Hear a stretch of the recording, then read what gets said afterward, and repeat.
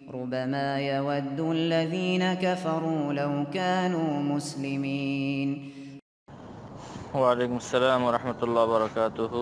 সম্মানিত দিনী বোন, আপনি জানতেছিলেন যে সূরা ফাতিহার মাধ্যমে সাপে কাটা লোককে ঝাড়ফুঁক দিলেই চলে, আর কোনো মন্ত্র লাগে না।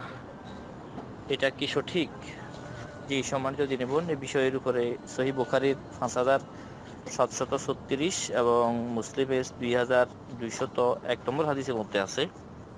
আবু সাঈদ খুদরী রাদিয়াল্লাহু তাআলা আনহু থেকে হাদিসটি বর্ণিত।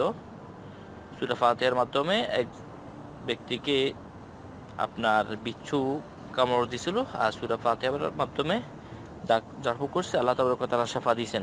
এই জন্য সূরা ফাতিহার অনেকগুলো নাম আছে। একে বলা আরুকিয়া বিল ফাতিহা, সূরাতুল ফাতিহা, ইউরকা বিহা, অর্থাৎ সাধারণত ঝাড়ফুঁক করা যাবে সূরা ফাতিহা দিয়া। এর মাধ্যমে অসুস্থ ব্যক্তির শেফা তলব করা যাবে, এবং কারো যদি নাকি বদনজর লাগে এগুলোর চিকিৎসা নেওয়া যাবে। জ্বর, এরকম কাউকে যদি নাকি সাপ বিচ্ছু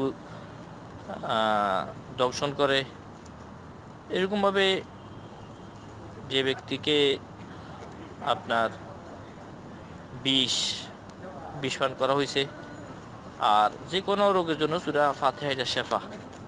তবে এই সূরা ফাতিহা দিয়ে চিকিৎসার কতগুলা ধরনের মধ্যে আবু দাউদের মধ্যে একটা ধরন আছে যে আন্নার রাকি আকাজা ইয়াতফুলু আলা সাইয়্যিদিল হাইয়্যি। ওই ঘটনা যেটা বুখারী মুসলিমের মধ্যে আছে, যে আবু সাঈদ খুদরী রাদিয়াল্লাহু আনহুর ঘটনা, যে সূরা ফাতিহা উনি কিভাবে ওই গ্রামের সর্দার যে চিকিৎসা দিয়েছেন সূরা ফাতিহাতে কিভাবে দিয়েছেন। আকাজা ইয়াতফুলু আলা সাইয়্যিদিল হাই, ওই নেতার গ্রামের যা চিকিৎসা করছেন, তাকে সাপে দংশন করছিল, তার গায়ের মধ্যে সূরা ফাতিহা পড়তেছিল আর থুতু দিতেছিল। সূরা ফাতিহা পড়তে যেমন আলহামদুলিল্লাহি রাব্বিল আলামিন এভাবে থুতু দিতেন।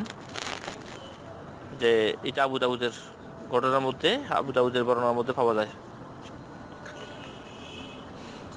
তাই অন্য রাওয়ায়াতে আছে তিরমিজির মধ্যে আবু সাঈদ রাদিয়াল্লাহু তাআলা আনহু উনি নিজে চিকিৎসা করছেন, আর সূরা ফাতিহা 7 বার পড়ছেন। এভাবে ফুঁক দিতে থাকবে, এমন ফুঁক যে ফুঁকের মধ্যে থুতু আসে। তাই হাদিসটা সহিহ।